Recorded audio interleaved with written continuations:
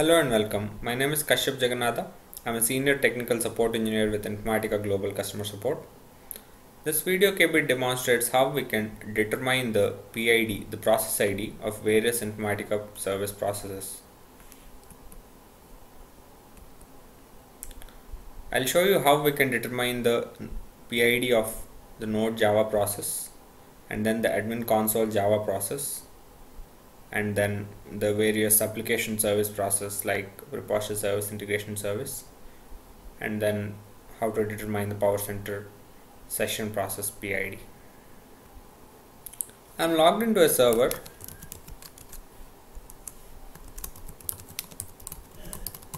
These are the processes that we can see from the backend. Primarily, how to determine the PID of the Node Java process. If you see, you can just grep for all the Java process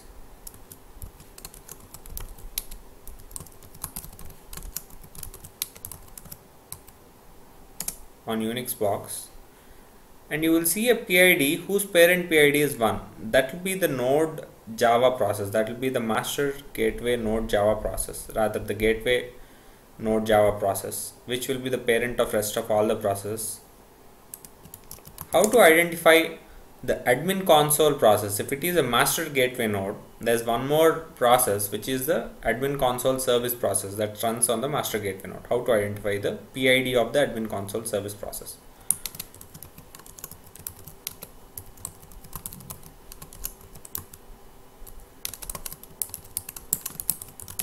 If I do a grep on the admin console, I'll get the PID of the admin console process, and the parent of the admin console process would be nothing but the Node Java process.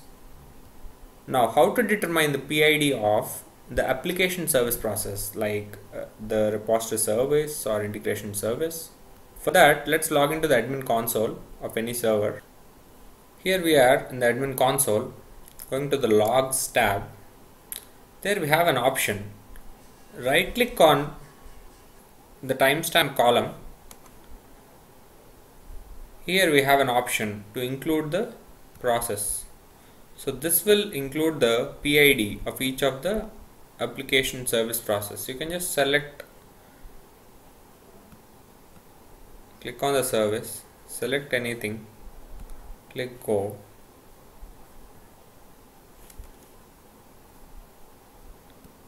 If you include the process, here you can see the PID. And going to the session process, how we can determine the PID of an Informatica session process, which is the PMDTM process. Log into any workflow monitor, open any workflow log. If you see the workflow log, you will see this message: started a process with PID on node, and there is a task instance. So for every task, which is a session task or any other task, you can see the PID. So with this, we can identify the PID of the session process forked by the integration service. The summary of this video KB can also be found in the KB articles 148441 and 31655. Thank you for watching this video KB. We would love to hear from you in case of any feedback. Feel free to email us at supportvideos@informatica.com. You can also tweet us at infasupport. Thank you.